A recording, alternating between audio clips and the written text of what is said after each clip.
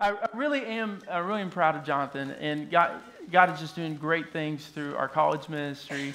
And I know that God's going to continue to work through Jonathan's life as he joins Chris Cummings, who was our college pastor in Tucson, Arizona. Chris and his wife and his family moved to Arizona to plant Doxa Church is the name of the church that's going to be kicking off here later on in the year as they gather their kind of core team together. And so last week I was able to go and just spend some time with them and catch up with them. We're their parent church. That means that we're like their supporting, sending church. And so we have an obligation to continue to pray for them and to support their work. And so I want to give you a quick update. So they have moved to Tucson. Kristen is working at the hospital, which is literally right outside the campus gates of the University of Arizona. And their house is in a neighborhood right next to the hospital and the campus. And so they're very strategically located. They're meeting people in the community, meeting people in their neighborhood, and really learning the vibe of the city, learning the culture of the city, making connections. And the plan is that throughout this spring semester, they'll continue to develop that core team as they get ready to launch. And we expect that God's actually going to send some people from here, people who are actually planning to move from Galveston to be part of that team that we'll see in the next couple of months. And then God will continue to bring people from other places, but then also the people that are there in Tucson are going to be a huge part of that church. So we'll be praying for the Cummings family. Jonathan will make that transition in June is the game plan for him. So we've got him for a few more months. And then we've been in the process of searching for our next college pastor, and I've got some great news. We found him, and his name is Cam Risby. This is a picture of Cam. That is his wife, by the way. He's not just like holding her. They were playing like hide and go seek or something. He just caught her and like tag you. Yeah, I think she likes it. Her name is Lenny. She was actually born in Mexico and is bilingual, which is pretty cool as we get ready to launch Coastal and Espanol as well. So they just bring a lot of gifts to the table. Cam and Lenny both have been on staff with Campus Outreach, which is a college ministry that we've partnered with for the past several years. If you've been around Coastal for a while, you know that Campus Outreach in the summers will bring about 60 to 80 college kids here in Galveston for an intensive discipleship and leadership training program. And so they've actually come to Galveston multiple years through Campus Outreach and have been a part of Coastal in the summers. And so they're very familiar with our church, very familiar with college ministry, even here in Galveston. And they're awesome people. And I'm so excited for Cam to join our team. I think they're going to fit in great. I think you guys are going to love them. And I'm working very diligently at my staff basketball team. And Cam's about 6'3". And look, I needed a power forward. I got the center covered, but I needed a good power forward. I think he's my guy. So we're going to be challenging the Methodists and the Episcopals and, you know, our staff basketball team. It's going to be a great tournament, but I think we got a good shot. So none of this is in my notes, by the way. This is just, y'all are just getting all this for free.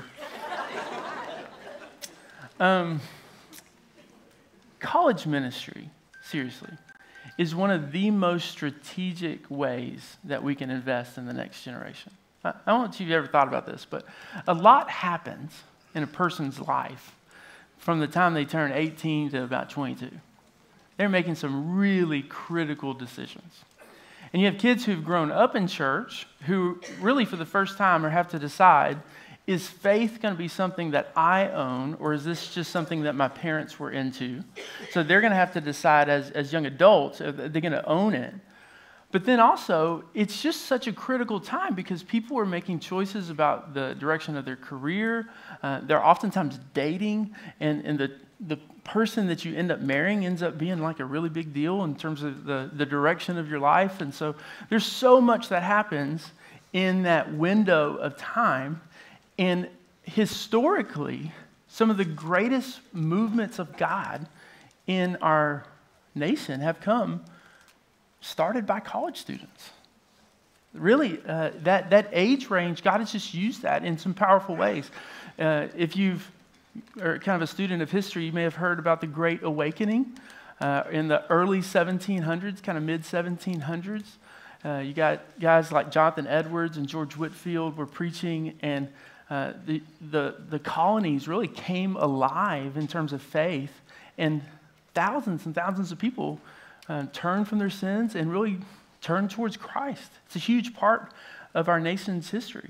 And then we saw that again in the 1800s, really kind of mid-1800s, right before the Civil War. There was another Great Awakening, and that's where you see guys like Dwight Moody, and even the YMCA was founded during that time. Most of us don't realize this, but YMCA is more than just the song. It actually started as the Young Men's Christian Association and had a very social services type of bent to it that was overtly Christian.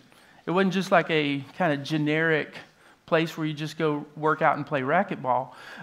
It really was a Christian organization, and it met needs during a very difficult time in our nation's history on the brink of the Civil War. And so God, in the middle of that darkness, there was an awakening.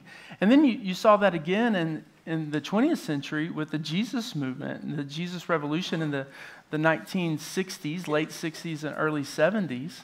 And some of you guys maybe would say, hey, I remember that. Anybody would say, hey, I'm old enough to remember that? Like a couple of you guys? There's a movie out, actually, that came out this weekend. So if you weren't there for it, but you could still learn about it, you go see the movie, and I've heard great things about it. I've heard it's way better than Ant-Man. So you got a choice. You can go watch Jesus or Ant-Man. My kids picked Ant-Man. But here's the deal.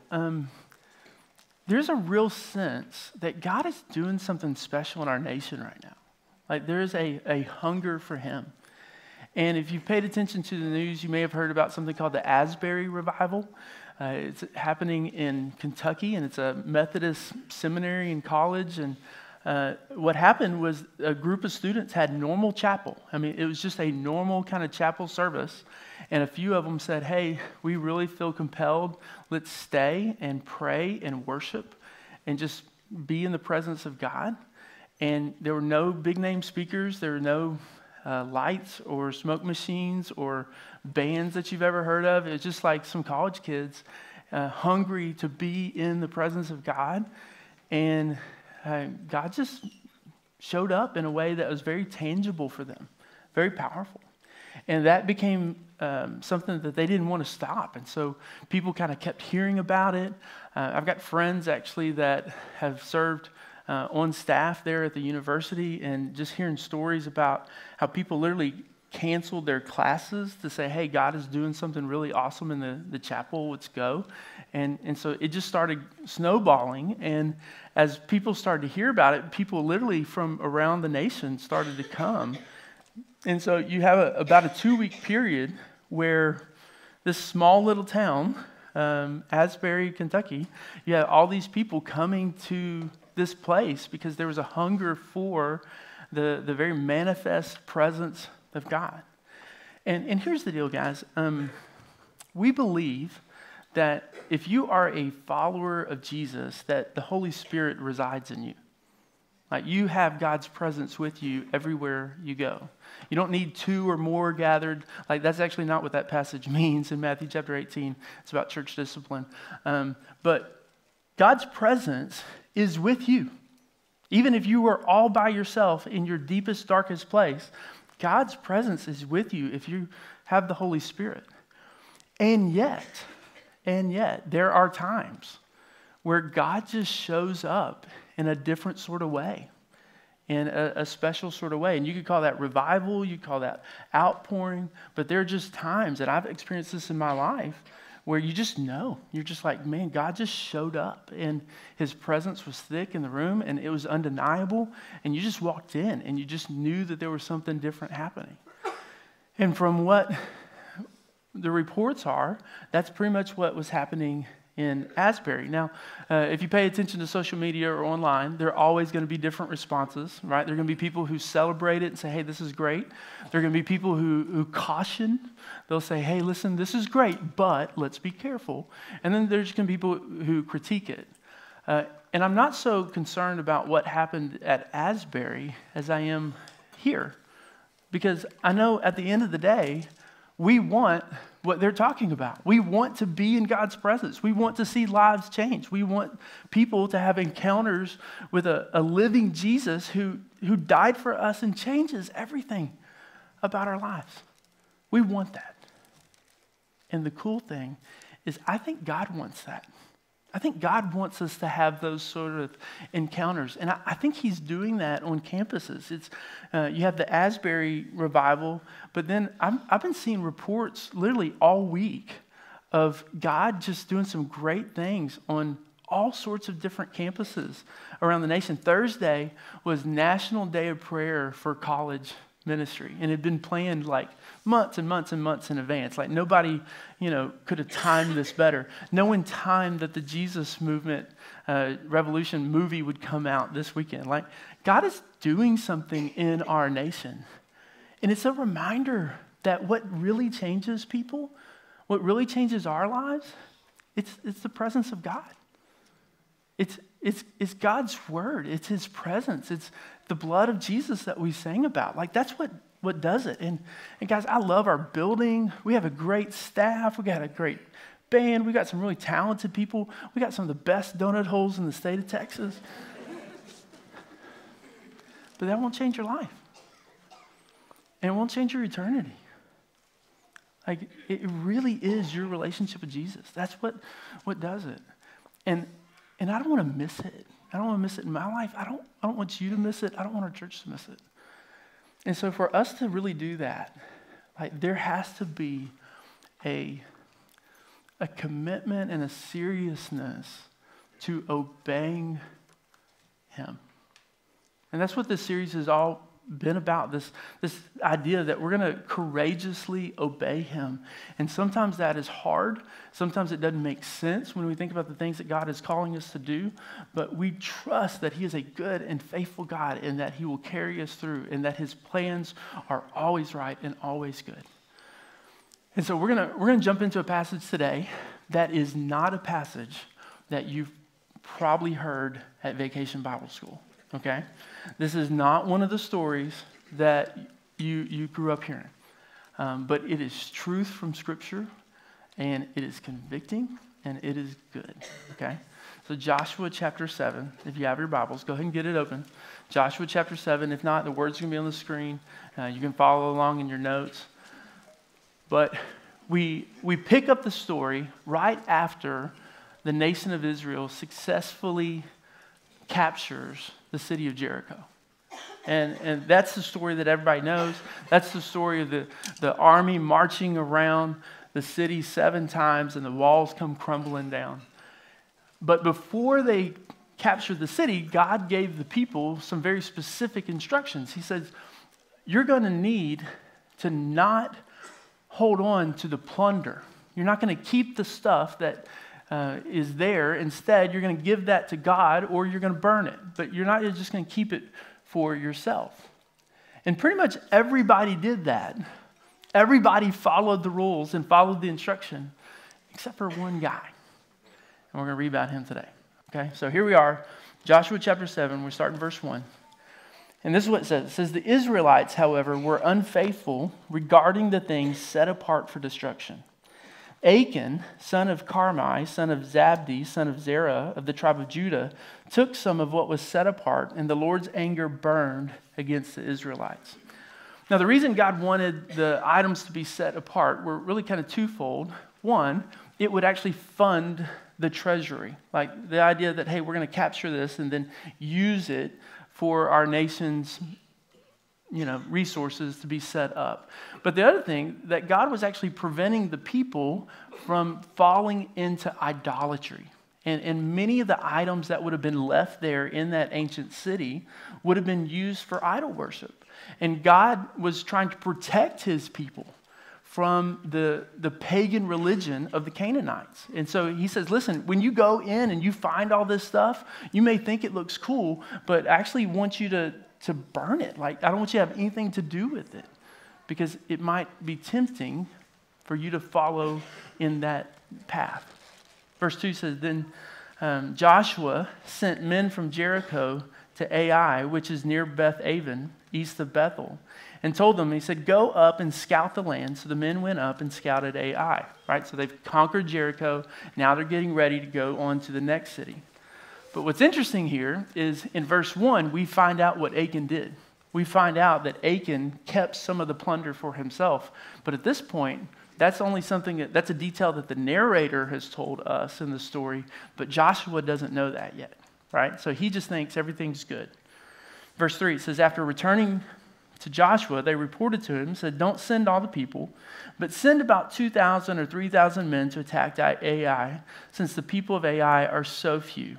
Don't wear out all our people there. In other words, he had sent out the scouts, and it says, look, this is not going to be a big deal.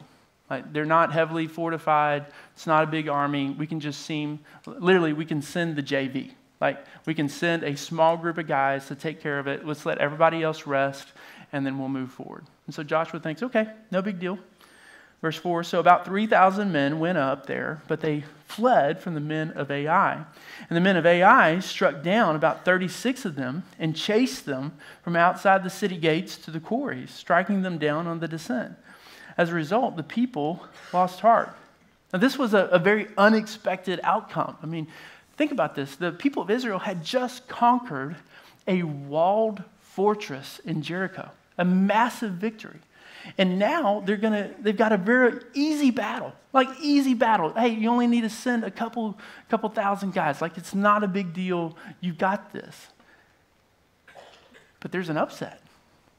The people put up much harder of a fight, and they end up losing. It's the unthinkable that God's people, who have been promised by God to take possession of the promised land, show up, and then they lose. It's completely unexpected for Joshua. And you can imagine this kind of crisis that he starts to go through. Verse 6 says, then Joshua tore his clothes and fell face down to the ground before the ark of the Lord until evening, as did the elders of Israel.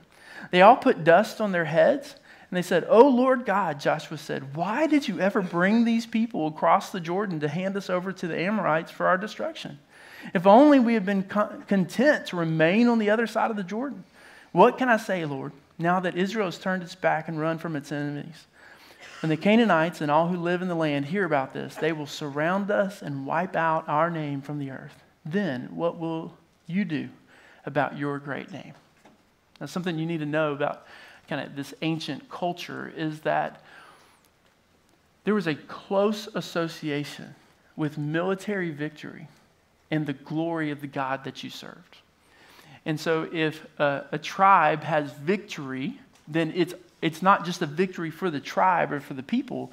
It's a victory for the God that those people served. And a loss is a loss for the God that those people served. And so here Joshua is saying, hey, listen, it's God versus the God of the Canaanites. And in Jericho, God comes out and he's the winner. Like, he is the clear winner. God is the God. He's the Lord of the heavens and the earth. He's almighty. And now they go to Ai and they lose. And Joshua says, hey, everyone's going to think that God, you're a puny God. That somehow their God is better. Like, what's happening here? You can imagine this kind of crisis of faith that he's having. Verse 10, it says, "Then the Lord said to Joshua," he says, "Stand up. Why have you fallen face down? Israel has sinned. They have violated my covenant that I appointed for them. They have taken some of what was set apart. They have stolen, deceived, and put those things with their own belongings. This is why the Israelites cannot stand against their enemies. They will turn their backs and run from their enemies because they have been set apart for destruction. I will no longer be with you unless you remove from among you what is set apart." Now, this instruction wouldn't have been new news to Joshua because pretty much God had repeated these same words before they ever started the battle in Jericho. He says, listen, if you want my favor to rest upon you, then you need to obey completely. You can't just obey partially. You have to completely obey, and you can't keep any of this. And so Joshua says, hey, somebody took what they should not have took. Like he recognizes what happens here.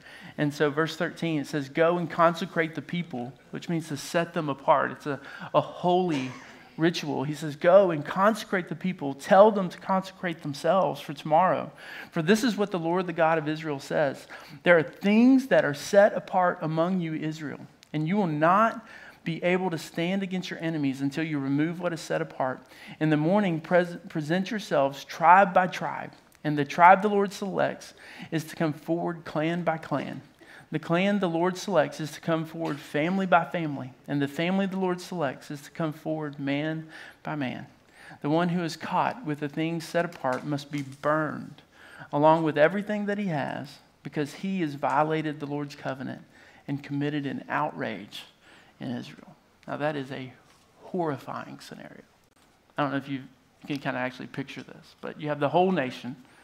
And basically, Joshua says, we're going to narrow it down to see who the guilty culprit is. And we're going to start with each of the 12 tribes. And we're going to go and we're going to narrow it down. And once we get to the right tribe, then we're going to go kind of family units and kind of break it down after that until we finally figure out who it is. And then once we figure out who the guilty party is, then God commands us to burn them and to execute them. Did y'all hear about this in Vacation Bible School? Was this not one of the stories y'all covered?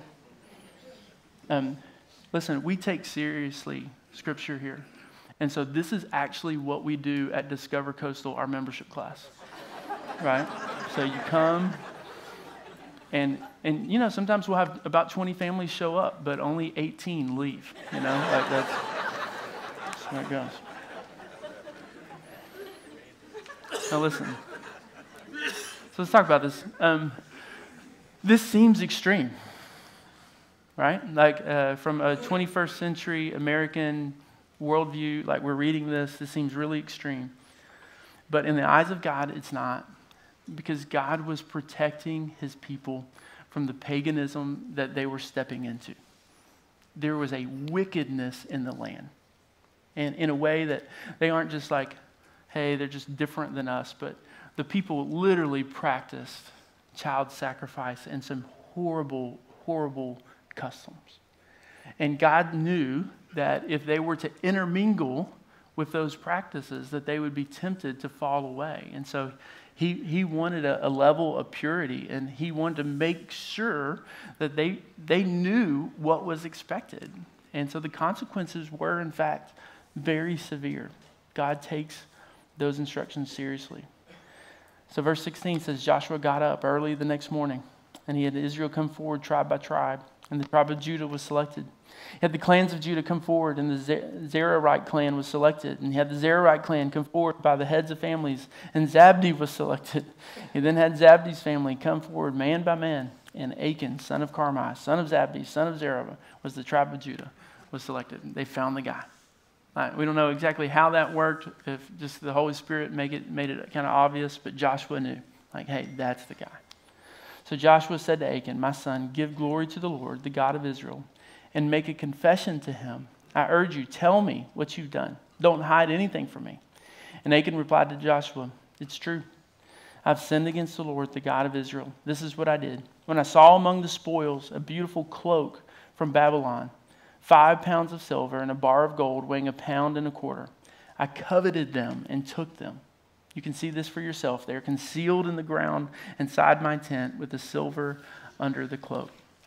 Now, I'm not really sure if this really counts as a confession. This is more of a confession after you've been caught, right? Like this is more like the police have you and you're in the interrogation room and you just decide, hey, listen, I'm just going to go ahead and confess. But Achan confesses. He says, you got it right. I'm the guy. I took it. I know I shouldn't have done it, but I did. Verse 22 says, so Joshua sent messengers who ran to the tent, and there was the cloak concealed in his tent with the silver underneath. They took the things from inside the tent, brought them to Joshua and all the Israelites, and spread them out in the Lord's presence. Then Joshua and all Israel with him took Achan, son of Zerah, the silver cloak, the bar of gold, his sons and daughters, his ox, the donkey, his sheep, his tent, and all that he had, and brought them up to the valley of Achor. Joshua said, "Why have you brought us trouble? Today the Lord will bring you trouble." So all Israel stoned them to death. And that was a common form of execution where literally people would pick up large chunks of rock and stone and just throw them at the people. It's brutal. And they burned their bodies, threw the stones on them, and raised him over a large pile of rocks that remains still today. Then the Lord turned from his burning anger, and therefore that place is called the Valley of Achor still today. Now, let's just pray and go home, right? Now, that's tough, isn't it? Like this is one of those passages that if you're here this morning and you have serious doubts about the Bible and Christianity and you're trying to figure this out, man, you read stories like this and you say, how could Christians believe this stuff? How can they believe that God is a good and merciful God when you read this stuff? Like what even is the point of this? But listen, no scripture is wasted. All of it is inspired for our benefit. And I think what this story tells us is that as we read this story, it tells us a little bit about who God is, but it also tells us about who we are. Because the truth is that we are Achan. We are Achan in this story. And we are the ones who know the things that God wants us to do, but we don't bat 1,000. Man, we don't always do what God tells us to do. And oftentimes we fall short of that. And so if you're taking notes this morning, I want to give you a space just to jot down a couple things. I think this will be helpful for all of us. But like Achan, we covet what God prohibits. We want the things that God says, hey, this is off limits. But the world says, hey, this is really good and this is really fun. And that didn't start with Achan. It actually starts back in the Genesis chapter 3 in the Garden of Eden, where Adam and Eve are there, and God says, you can eat from any tree you want, except for this one tree. Stay away from that tree. And what tree do they go after? The one tree that God says you can't have. And that's what we do. That's what we do. There's a lack of trust to believe that God wants the best for us. That somewhere deep inside of us, we think that God is somehow like holding back from us, that the good stuff is he's keeping it from us, and that the world has it right. No, that's not true. Not at all. So we are like him in that we want the things that God prohibits. We also believe that we can get away with sin. And here's the truth, ready? You might be able to for a little while. In fact, you might be able to get away with sin your entire life. It's possible. No one may ever know about some sin in your life. You actually may keep it a secret until the day you stand before the Lord. And then you and I will give an account for everything we've ever done. And there will be no more secrets. None. None of the things that we've thought in our minds, none of the things that we've said, none of the things that we've done. It will all be laid bare before the Lord. And accountability will take place. And so we think that we can get away with it. We think that no one will ever know. And maybe you will for a time. But sin almost always finds its way out into the public's light. Almost always. Maybe not every time, but a lot of times it does. And certainly, from an eternal perspective, you will not get away with it. And like Achan, we underestimate the collateral damage. Now, I'm sure in the moment when Achan was ransacking Jericho and he sees the cloak and he sees the gold and he sees the silver, I can't imagine that in that moment he was thinking of anyone else except for himself. He said, man, this is cool. I can just take this. I'll bring it back to my tent. I'll hide it. No one will know. But 36 soldiers lost their lives because of Achan's sin. And not just the soldiers, Achan's family lost their lives because of his sin. Listen, we always tend to underestimate the damage that our sin will do to other people. And that's what Achan does here. Now, some of you are here and you hear me say that and you think, yeah, I have been damaged by the sin of other people. And I've felt that. I've been on the receiving end of the consequences of decisions that other people have made. And that is true. My guess is that really all of us in this room have encountered that on some level at different points in our lives. But I actually want to push you away from thinking about what other people have done, and I want to ask you to draw the circle around your own life and think about your own sin. Because your sin, your brokenness, has affected others. It hurts others. And there's so much at stake. And then finally, like Achan, we discover that confession doesn't erase the earthly consequences. Now, I think this is just a good time for us to just kind of have this conversation about the role of confession, because confession is actually a really healthy spiritual practice. Not only do we confess our sins before the Lord, but the Bible tells us that there's benefit in us confessing sins to one another. And sin is most powerful when you allow it to remain in the dark. When it stays in secrecy, that is when sin has its greatest hold. But when you drag sin out of the darkness and you bring it into the light, then sin actually looks foolish.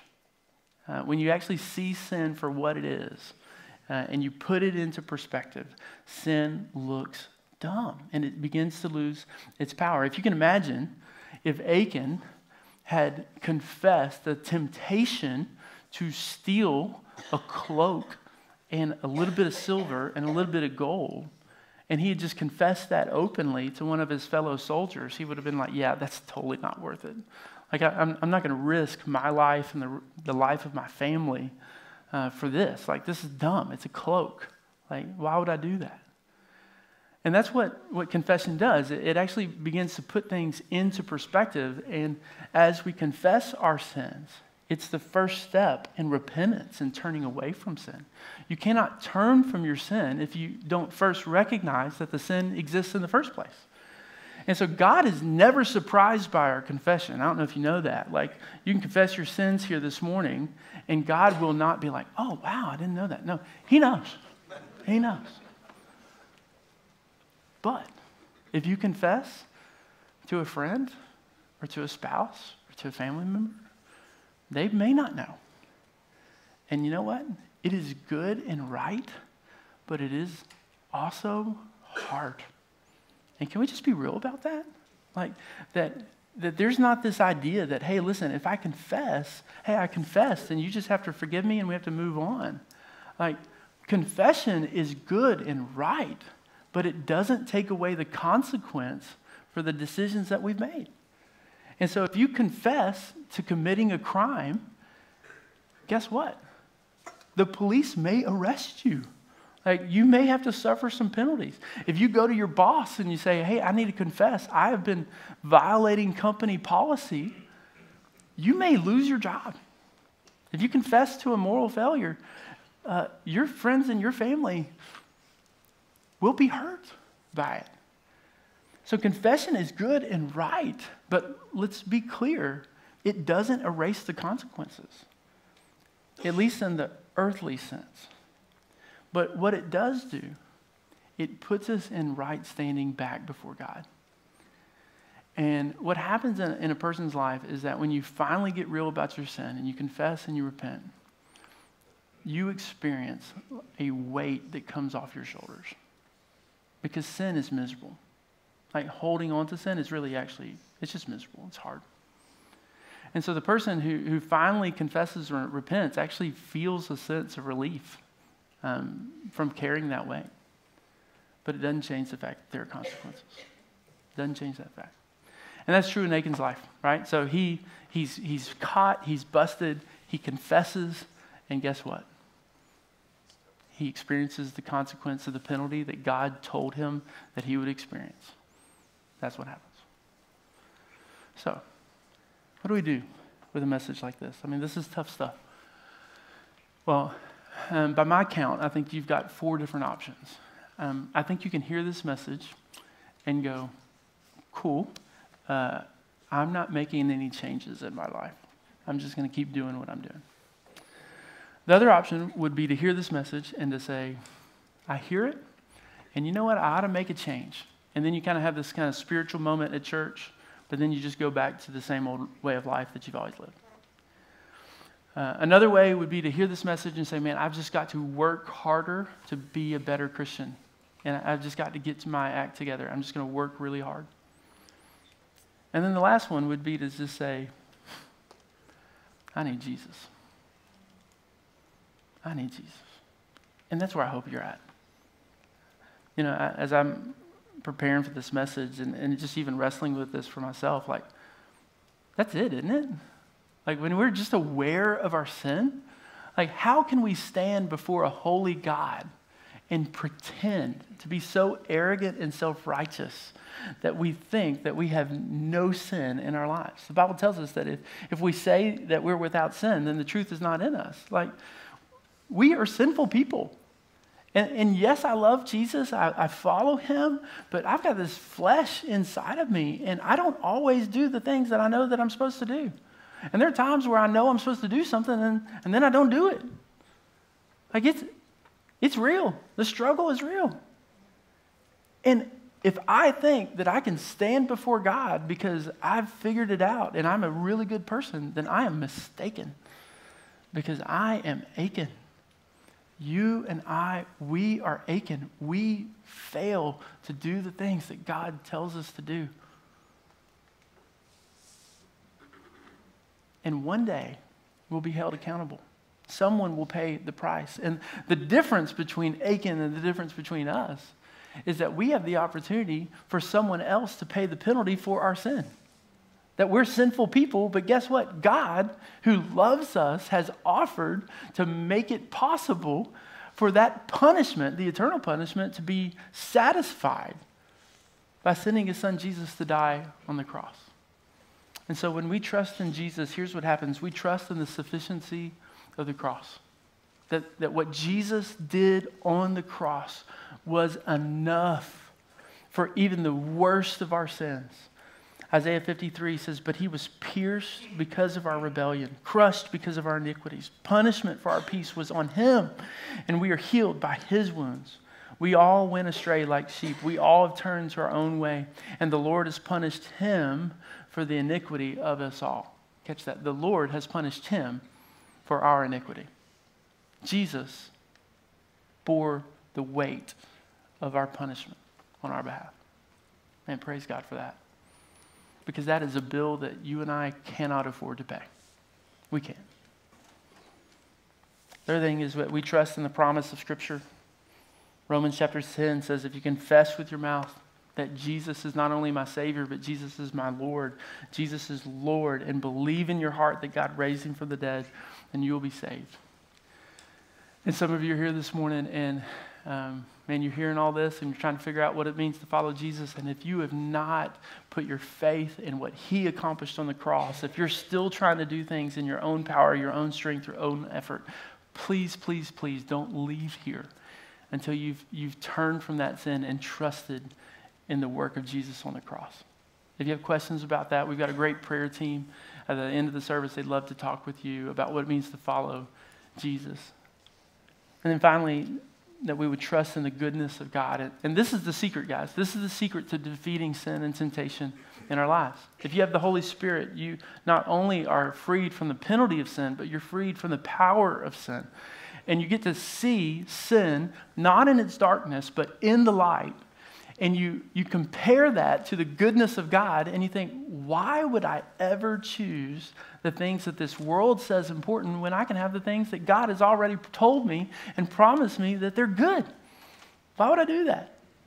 Proverbs chapter 14 says, there is a way that seems right to a person, but in the end, it leads to death. But its way is death. Listen, I was thinking about this message and couldn't help but think about the story that Jesus tells about a prodigal son. He grew up on his dad's ranch, and he had everything that he could possibly imagine, but he says, you know what, I want what the world has to offer. And so he says, Dad, I want my inheritance early. I'm just going to take it. And so he takes his inheritance, goes off to the big city. He parties. He spends all of it, and to the point where he has no money left. And he literally finds himself in the pig slop, like face down in the mud. He has nothing left. And it's the low moment of his life. And at that moment, he realizes, he says, listen, even the servants at my dad's house have it better than this. Maybe if I come crawling back to him, he'll let me back. And so he gets up and he makes the journey home.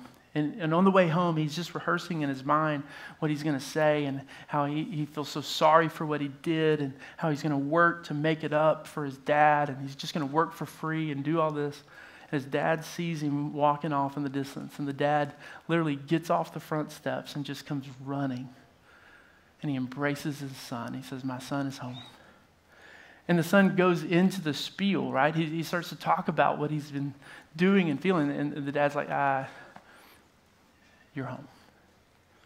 You don't have to earn your way back. I'm just glad you're home. You're my son. You're my kid. And that's the picture this morning that I want to give you. I don't know where you've been. I don't know how far you've strayed. I don't know what sin's been in your life. But if you will turn from it, you have a heavenly Father who is waiting to welcome you back. And you don't have to earn your way back. You don't have to have 10 weeks of perfect church attendance and volunteer in the nursery. You don't have to do any of that. Just come back to the Lord with all your heart. That is available. And it is so good. It is so good. So I'm going to give you some space to do that. If you don't mind, just bow your head for a moment.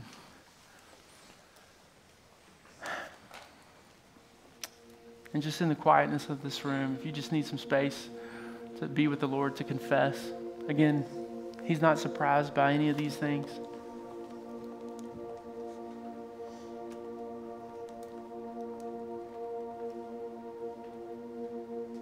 And in your heart, not only just confess it, but repent, which means to turn from it and say, God, I don't want any of this. I want your way. I want to be obedient. I want to do the things that you've called me to do.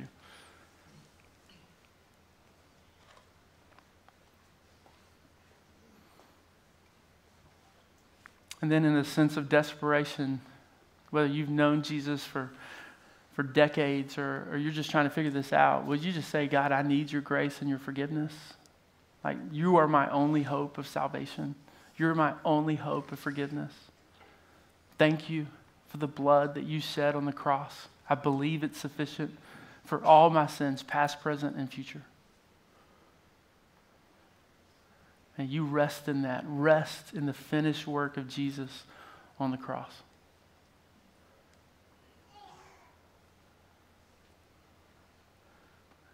And then just celebrate that.